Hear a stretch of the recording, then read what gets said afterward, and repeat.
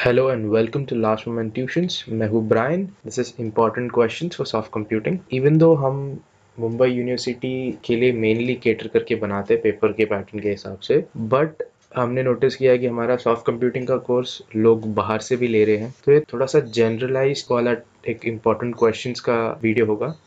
सो अगर आपके पास अब एक ही दिन बाकी है पेपर के लिए, so you should start with the fuzzy controller first. एक पूरा दिन अगर है तो मैं तो कहता हूँ कि 2 से 3 घंटे सिर्फ फजी कंट्रोलर के सम को दो. ये 20 मार्क का आता है. पास्ट पेपर्स उठाओ, पास्ट पेपर्स में से सॉल्व करो ये सम्स को. और अगर आपने सॉफ्ट कंप्यूटिंग का कोर्स ऑलरेडी खरीदा हुआ है हमारे वेबसाइट से, तो फिर just go back to the curriculum. उसके अंदर हमने अपडेट किया है एक्स्ट्रास के सेक्शन में पास्ट पेपर्स ऐड किए गए हैं, तो आप पास्ट पेपर्स वहाँ से भी ले सकते हैं या फिर आपको गूगल सर्च से भी मिल जाएगा. कोई बड़ी बात नहीं है, हमने बस वहाँ पे ऐड करके रखा है कन्वीनियंस के लिए. So first focus fuzzy controller के 2 सम्स एटलीस्ट सॉल्व करके जाना. नेक्स्ट आता है एनफिस which is adaptive neuro fuzzy inference system. ये भी ऑलमोस्ट हमेशा पूछा जाता है. इसके ऊपर पूरा वीडियो है, पूरा एक्सप्लेन किया गया है हर एक 5 स्टेप में क्या होता है. नेक्स्ट आता है बैक प्रोपोगेशन एल्गोरिथम. एक एल्गोरिथम भी था और उसके ऊपर बेस्ड सम था. इसमें डायग्राम बना के हम वाई इन जे, डेल इन जे, बहुत कुछ चीजें ढूंढते हैं जहाँ पे बेसिकली हम क्या कर रहे हैं, एरर प्रोपोगेट कर रहे हैं एंड हिडन लेयर पे कैलकुलेट कर रहे हैं कितना वेट चेंज होना चाहिए एंड वेट को चेंज कर रहे हैं. That is back propagation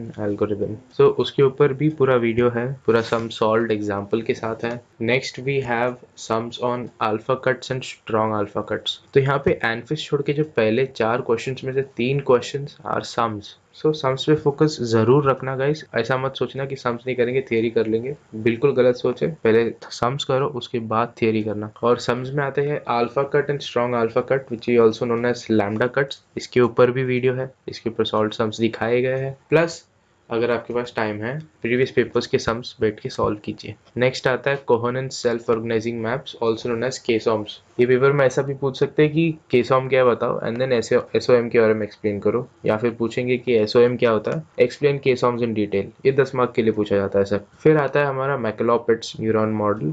neuron model के साथ कभी कभी ये लोग पूछते हैं कि एग्जाम्पल के साथ एक्सप्लेन करो, तो एंड का एग्जाम्पल एक होता है यहाँ पे. सिंस मैकलोपिट्स न्यूरॉन मॉडल अगर आपको पता है तो आपको पता है कि उसके वेट चेंज नहीं किए जा सकते, फिक्स्ड होता है सब कुछ. तो उसको 1 और 0 करके आपको प्रूव करना है कि मैकलोपिट्स न्यूरॉन मॉडल यूज करके उसको इम्प्लीमेंट किया जा सकता है एंड लॉजिक को. Next we go to genetic algorithm. Genetic algorithm पे ना कभी कभी शॉर्ट नोट पूछते हैं या फिर कभी कभी बोलते हैं कि जेनेटिक एल्गोरिथम के अंदर जो स्टेप्स है उनको एक्सप्लेन करो विद एग्जांपल. ये भी 10 मार्क के लिए आता है. और अगर शॉर्ट नोट लिखा या फिर ऐसे ही क्वेश्चन पूछा कि व्हाट इज जेनेटिक एल्गोरिथम, तो you are suppose to right about genetic algorithm. उसका जेनेटिक एल्गोरिथम का जो जेनेरिक एक एल्गोरिथम का सूडो कोड दिया गया है हमारे नोट्स में, वो लिखना है आपको. स्टेप्स लिखने हैं क्या होते हैं जेनेटिक एल्गोरिथम के अंदर, वो प्रोसेस एक्सप्लेन करना है. अगर शॉर्ट नोट है 10 मार्क के लिए, ऑब्वियसली कंटेंट तो भरना है यार, तो you can write at the end about, but इनके बारे में ज़्यादा डीप में मत जाना. Crossover, selection, mutation, replacement. ये जो पेज है इसके अंदर हो गए आपके 80 मार्क्स. लेकिन हमेशा ये सारे अच्छे अच्छे क्वेश्चंस अलग अलग मेन क्वेश्चंस के अंदर आ जाते हैं और उसके साथ मैचिंग वाले सब क्वेश्चंस आपको नहीं आते. एंड फिर जाके होता है 30-32 जस्ट मिलना. सो इसके लिए रिकमेंडेड है कि ये स्लाइड तक ही मत रुकिए, ये स्लाइड कंप्लीट कीजिए डेफिनेटली. ये तो चाहिए ही. इसमें आपको शायद 30-32 मिल जाए, बट नेक्स्ट स्लाइड के साथ अगर आप ऐड करोगे तो आपको गारंटीड 40-50 मिलेंगे. ये स्लाइड में आता है फजी कॉम्पोजिशन के ऊपर सम, मैक्स बिन, मैक्स प्रोडक्ट, फजी कॉम्पोजिशन जो था उसके ऊपर सम्स यहाँ पे आते हैं. इसकी भी सम सॉल्व कीजिएगा, इस सम्स आर वेरी इंपॉर्टेंट. इसके बाद आता है डिफरेंस बिटवीन. अब यहाँ पे 3 दिए गए हैं, तो ये यहाँ पे जनरलाइजेशन है थोड़ा, कोई भी एक पूछ सकते हैं इसमें. ऐसा कुछ ज़रूरी नहीं है कि मुंबई यूनिवर्सिटी में सॉफ्ट एंड हार्ड पूछा तो कहीं और की यूनिवर्सिटी में भी सेम सॉफ्ट एंड हार्ड के बारे में पूछेंगे. बट ये 3 मेन डिफरेंस बिटवीन वाले टॉपिक्स है फॉर सॉफ्ट कंप्यूटिंग. आर्टिफिशियल या बायोलॉजिकल न्यूरॉन का बीच का difference, soft and hard computing के बीच का difference, derivation based and derivative free optimisation का difference. Next we have derivation of bipolar and unipolar continuous functions. इनमें से कोई एक पूछते, कभी दोनों साथ में तो मैंने देखा नहीं है किसी पेपर में. हमेशा अलग अलग पूछते, या तो ये बाइपोलर का पूछेंगे या नहीं तो यूनिपोलर का पूछेंगे. So this is the formula जो आपको प्रूव करना होता है. इसके ऊपर सम है वीडियो हमारे पास, हमारे कोर्स में है. ये चीज़ सुमेर ने ही एक्सप्लेन किया है, ये आंसर ये भी है हमारे पास. सो अब नेक्स्ट स्लाइड पे जाते हैं. ये स्लाइड को अगर आप ऐड कर रहे हो आप अलॉन्ग विथ द प्रीवियस 2, आपको 60 अबाव है गारंटीड, बिकॉज ये थियरी सब्जेक्ट है. सो आपको 80 का भी अटेम्प्ट करोगे अगर आप पूरा, और उसमें बहुत सारा थियरी है, तो आपको हर थियरी के क्वेश्चन में 10 में से मैक्स टू मैक्स 6 to 7 मिलेंगे। तो उतना मिलने के बाद आपको 60 एंड अबव ही मिलेगा। There is a very less chance कि आपको 70 अबव मिले। नसीब बहुत अच्छा होना पड़ेगा यार। बट द पॉइंट इज आपको सारे क्वेश्चन आते होंगे पेपर में, सो आपके पास ऑप्शन होगा। सो ये जो नेक्स्ट स्लाइड है अब हमारे पास बहुत सारी इंपॉर्टेंट चीज़ है। ये ऑलमोस्ट एक पेपर छोड़ के हमेशा पूछे जाते हैं इसमें से कुछ ना कुछ। कभी कभी शॉर्ट नोट पूछते हैं on gradient descent and Newton's method, कभी कभी दोनों में से एक पे एक आंसर देते हैं 10 मार्क के लिए।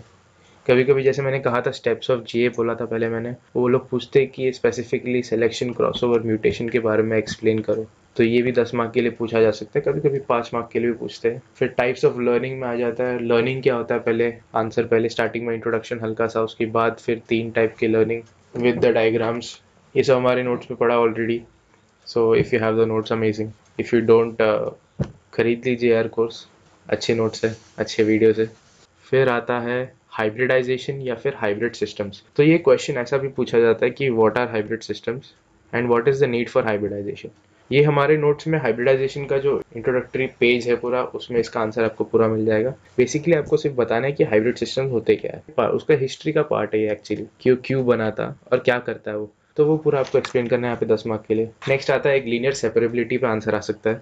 तो लीनियर सेपरेबिलिटी पे वो लोग बोलेंगे आपको कि एक्सप्लेन लीनियर सेपरेबिलिटी फॉर 5 मार्क्स में भी, या फिर बोलेंगे 10 मार्क्स के लिए कि लीनियर सेपरेबिलिटी एक्सप्लेन तो करो बट उसके साथ एक एग्जांपल भी दो, linearly separable and non separable pattern के साथ एक एग्जांपल बना के दिखाओ। आपके इमेजिनेशन के हिसाब से आप बना सकते हैं example, as long as it is linearly separable, उस लॉ को वो सेटिस्फाई करना चाहिए। So let's go to the last slide. ये स्लाइड वैसे लोगों के लिए जिनके पास अभी एटलीस्ट 2 से 3 दिन है पेपर के लिए। अगर आपके पास 2 से 3 दिन नहीं है तो आप चाहिए तो पढ़ सकते हो, ये तो मतलब जनरलाइज्ड है तो आप अपने हिसाब से ले सकते हो, बट फर्स्ट 2 स्लाइड्स तो प्लीज करो ही करो। तो ये जो क्वेश्चंस है, एज आई सेड बिफोर, एक एक पेपर छोड़ के आ जाते हैं ये सब क्वेश्चंस, बट आते हैं, बार बार आते हैं, और ये सब बहुत ही इंपॉर्टेंट कॉन्सेप्ट्स है जो इंटरकनेक्टेड है, एक के बाद एक समझ जाते हैं। विनर टेक्स ऑल होता है। कंपेरेटिव लर्निंग के बारे में पूछ सकते हैं, बोले कि विनर टेक्स ऑल एक्सप्लेन करो, 5 मार्क्स या फिर 10 marks. Linear vector quantization similar concepts के साथ वो भी पूछा जा सकता है 5 to 10 मार्क्स के लिए। फजी एक्सटेंशन प्रिंसिपल बहुत बार पूछते हैं यार,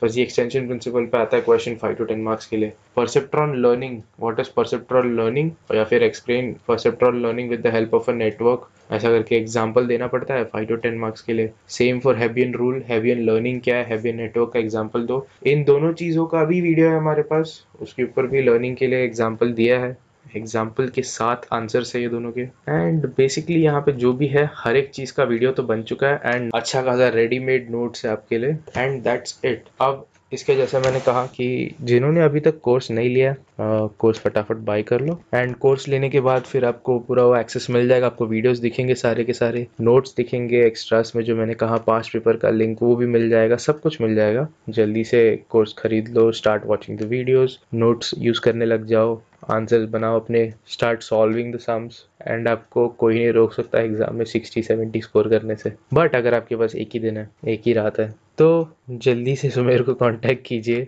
बिना कुछ टाइम वेस्ट किए फटाफट से कोर्स लो। जो जो इंपॉर्टेंट क्वेश्चंस मैंने बताए इनके वीडियोस पहले देखो, इनके सम्स सॉल्व करो जो सम्स है, एंड एटलीस्ट पास तो हो ही जाओगे, गारंटीड है। बस मेहनत करना पड़ेगा आपको। So all the best for your exams and thank you for watching. Bye bye.